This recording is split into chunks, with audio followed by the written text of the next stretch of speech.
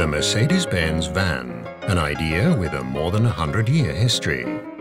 Gottlieb Daimler presented the first vehicle with a cargo area in 1896, the birth of what's now known as the van. In the same year, Carl Benz developed a similar vehicle in Mannheim, a simple motor coach with a 4-speed belt drive.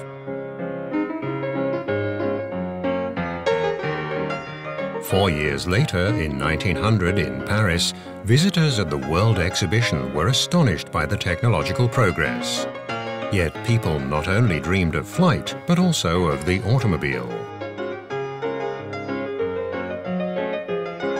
Carl Benz presented the Benz Brake in 1901, a personnel carrier with space for up to 12 people.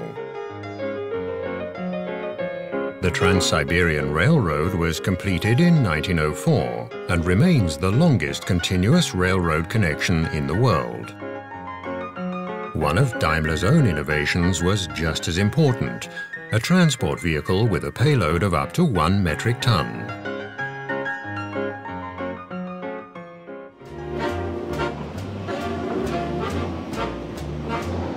Carl Benz's Rheinische Gasmotorenfabrik Mannheim and the Daimler Motorengesellschaft, founded by Gottlieb Daimler, merged in 1926 to form Daimler-Benz AG.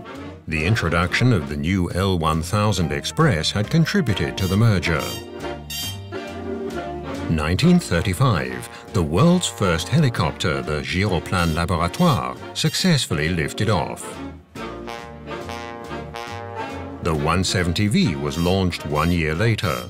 It went on to become the most produced Mercedes car before the Second World War.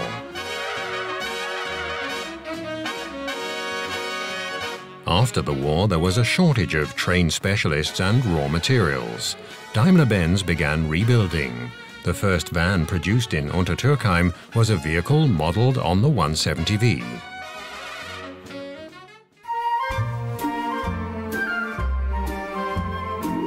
The German economic miracle was followed by another miracle. The Blue Wonder, a racing car transporter, enabled Mercedes to bring its Silver Arrow racing cars to the Grand Prix in Monaco just in time for the race. Together, they went on to create an invincible team that went down in Formula One history.